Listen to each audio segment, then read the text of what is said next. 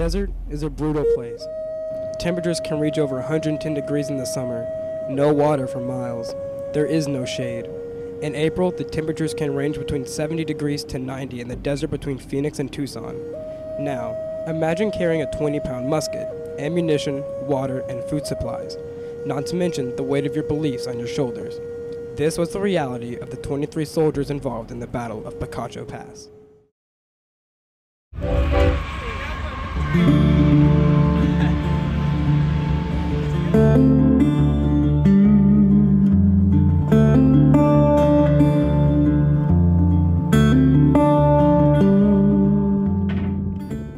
So right now, we're going a long way to go find the site of the Picacho Pass battle between Confederates and Union soldiers. Not many people know about it, and it happened here in Arizona, so we're taking a very long trip to go do this. Pretty exciting.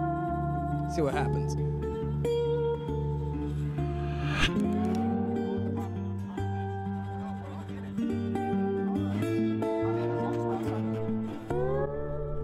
This peak right here is Picacho Peak. And in between Picacho Peak and Newman Mountain, they built a big public highway in one of the biggest battlefields of Picacho Pass in Arizona. And right behind me is Newman Peak, one of the two mountains where it is estimated that the battle was fought. In this battle, there were 13 Union, 10 Confederate soldiers. 3 Union died, and 3 Confederates were captured by the Union.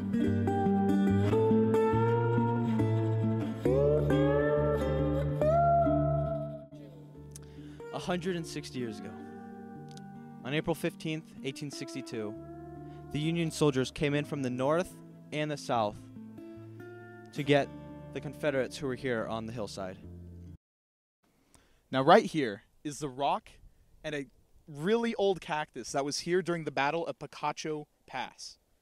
And now can you imagine if you were at this rock and you're taking fire and you had to take cover?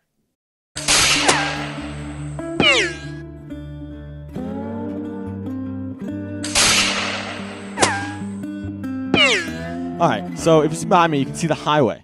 And it's actually pretty crazy how even now and today, we use the same exact path that the Union soldiers did. That is because it's a pretty simple path where it goes between these two mountains. You can see why the Union soldiers went this way, but didn't end up working out for them.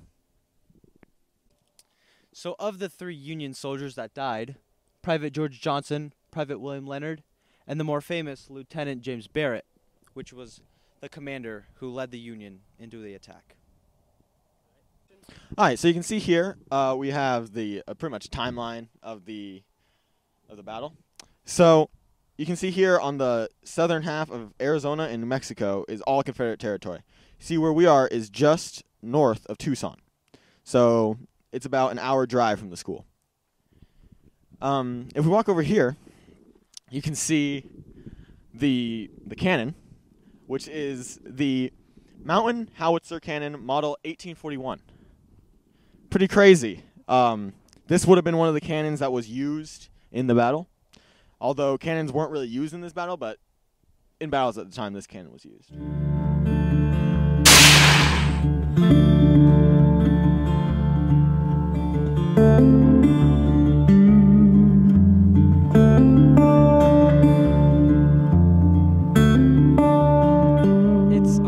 Really amazing being out here, and just when you start to realize that 160 years ago you're standing on the same very soil that Confederate and Union soldiers did, it's incredible. And I love every second of it. I'm love that we're out here because, I mean, look at that.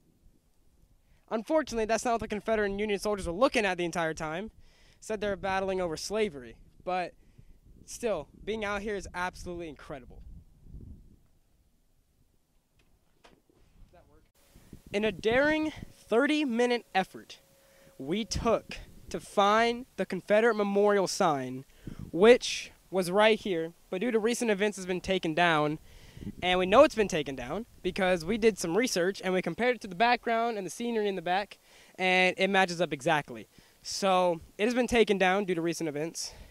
However, it's been a great day out here. We've had a grand time coming to Picacho Pass. and really understanding this very small Civil War battle, the only one to happen in Arizona. Absolutely incredible to be standing where they stood, looking out over what they looked out. These mountains, these cactuses, these rocks all heard the gunshots of those 23 soldiers that stood here 160 years ago. Thank you for watching this documentary. Have a good one.